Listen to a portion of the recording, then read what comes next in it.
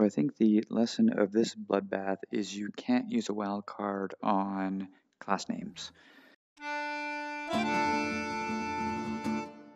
For my continuing efforts in trying to build a friendly Combine squad, I decided to explore the AI follow entity. I have a headcrab in the scene, he's called Barney C, and I want him to target the existing player and stay near him, so as a sidekick. Hopefully that means he's going to follow me at a certain distance. I have this set to start active. As soon as we launch this map, he should start to follow right away. Okay, so we've jumped in, we've got our friendly headcrab. Now hopefully the AI follow should make him follow me right away. Let's see what happens.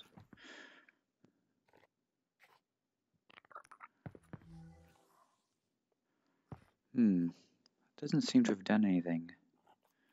Since that didn't seem to work, I wondered if it had to do with the start active. I decided to give the AI goal follow a name and trigger it, and you can see how to use triggers in the last video.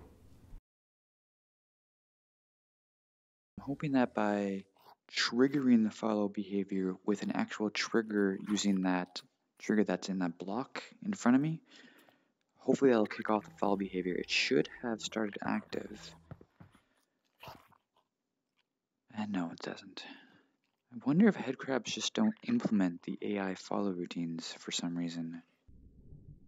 I'm not really having much luck with trying to get the headcrab to follow the player character, and I started to wonder if it was something to do with the headcrabs just not implementing the AI go follow routines or something like that. I'm going to drop in a Combine soldier instead.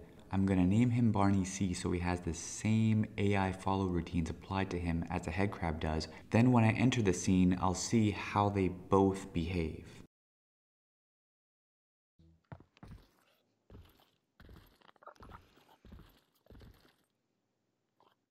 It looks like he sort of moved, doesn't it?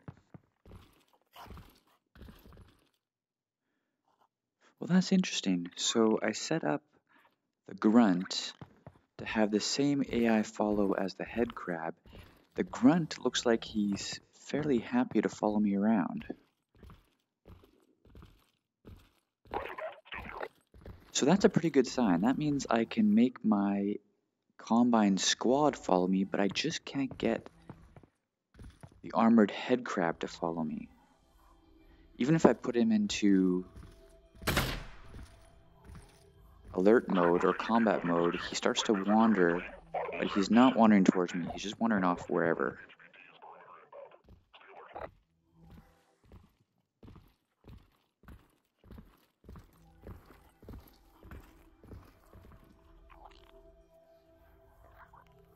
Okay, this is a step in the right direction. It must have something to do with the implementation of the headcrab AI.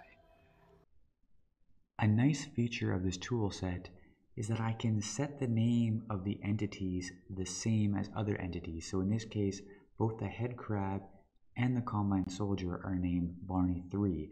I can drop in any number of entities, NPC entities, and call them Barney C, and then all of the AI relationships and the AI go follow is going to apply to them. So the next test is to drop in a bunch of NPCs and see which ones are going to follow me and which ones aren't. Hopefully in most cases the class relationship won't override the relationship of the entities, but it still might be a mess if things start to try killing each other. So I'll drop some stuff in and then I'll go back and set up some relationships to try and make sure that things don't kill each other. I noticed as I was going through all of the NPC entities, some of them I can't spawn into the scene. They just give a big error. So I grabbed a few that would let me spawn, and I'm gonna have to go back later. And if anybody knows why that error happens or how you can get around that, please comment below and help me out so I can start to use some of these other NPCs and see how they behave as well. I'm going to try wildcarding the class names in an AI relationship so that all NPCs are friends with each other.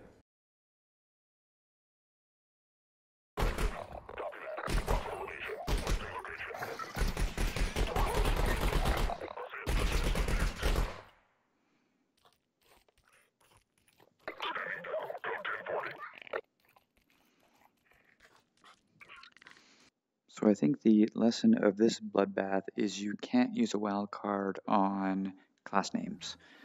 So that AI relationship I set up to have all the NPCs like each other, it didn't work.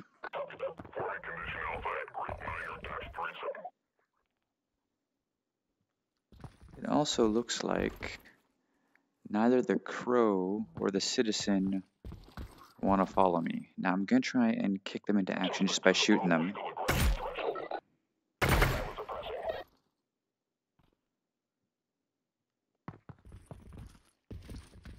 Now, by default, it doesn't look like she does anything.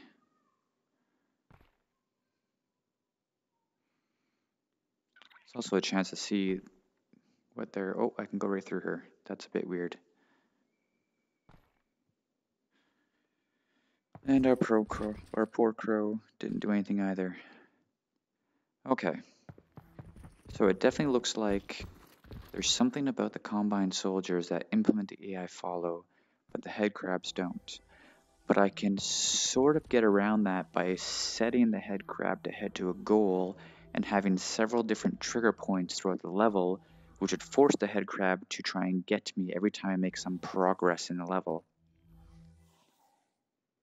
If I ensure that trigger points are static, so they don't go away after they're set off, I could probably get the head crab to follow me back and forth through a level. So let's give that a try. And before I do that, let's see if I can try and get this guy not to kill everybody and check if any of those entities would have followed me.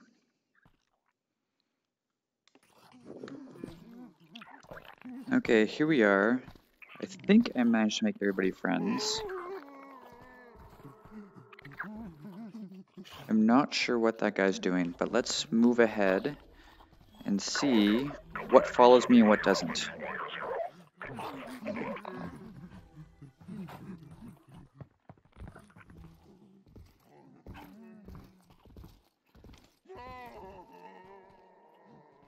So it looks like out of all those different NPCs I was able to spawn in, this guy is still the only one that's going to follow me. Now, even if I change them into a different mode here, so let's just make them into combat mode.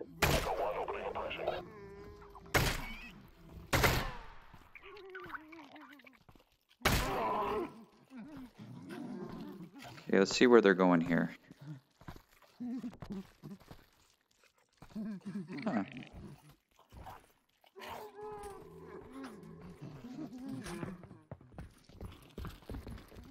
I thought for a second he was actually following me, but he's just going towards the sound, it seems.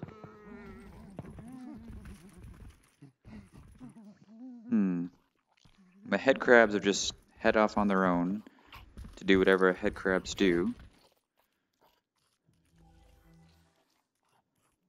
Okay, so I think that settles it. There's definitely something that these NPCs don't implement that this one does.